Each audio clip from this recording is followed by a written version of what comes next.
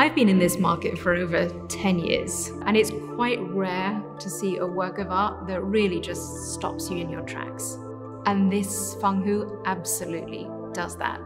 Not only with its graceful shape and this rich brocade-like design, but also because we simply haven't seen this combination of materials on a vessel like this, not in museums and certainly not in the marketplace.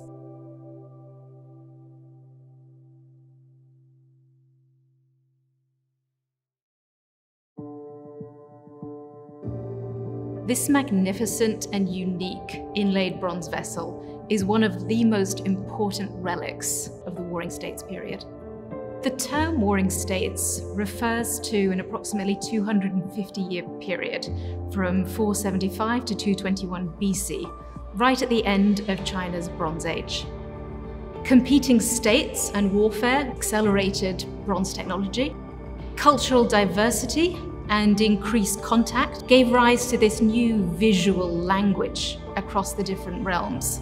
In addition, social and political mobility gave rise to a need for artworks that conveyed power and legitimacy. So this exceptionally richly decorated bronze vessel, known as a fenghu, is embellished with gold, silver, and glass, a combination of materials which is virtually unseen on bronze vessels of this period.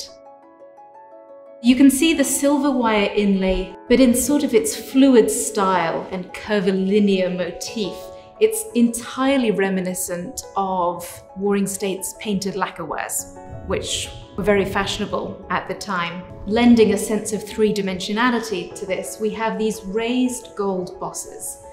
And these were formed by casting the bosses separately and adhering them to the surface of the bronze. Thick gold sheet was then hammered on, and it really lends this sense of opulence, dazzling opulence to the vessel. All of this, the silver wire, the gold bosses, frame these magnificent lozenge and triangular shaped glass panels, which have been set into recesses cast into the bronze wall. And each of the glass panels is decorated with this eye motif, which is completely reminiscent of Western and Central Asian glass beads that came into China during this period. So it shows that China was adapting this glass technology to suit its own needs and its own aesthetics.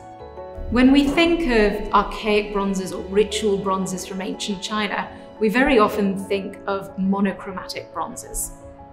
Here we have something that's really quite multicolored. Glass such as this was made for an extremely short period of time. There are only 3 other similar examples known that include these glass inlays. So we know that the bronze entered the collection of Adolphe Stoclet, a famous Belgian banker, industrialist, and art collector, over 100 years ago. We know that because in 1917 it was photographed in his home, the Palais Stoclet. Stoclet lent a number of pieces, including this bronze, to what was and is still to this day the most important exhibition of Chinese art that's ever been mounted. And that was in the Royal Academy of Art in London in 1935. Whenever we interact or see a unique work of art for the first time, there's almost always this moment of hesitation because we've simply never seen anything like this bronze vessel before. This incredibly elegant silhouette, this complex design, this rich brocade-like surface, combined to create something that's completely sumptuous, quite ostentatious even, and the result is something that's completely dazzling.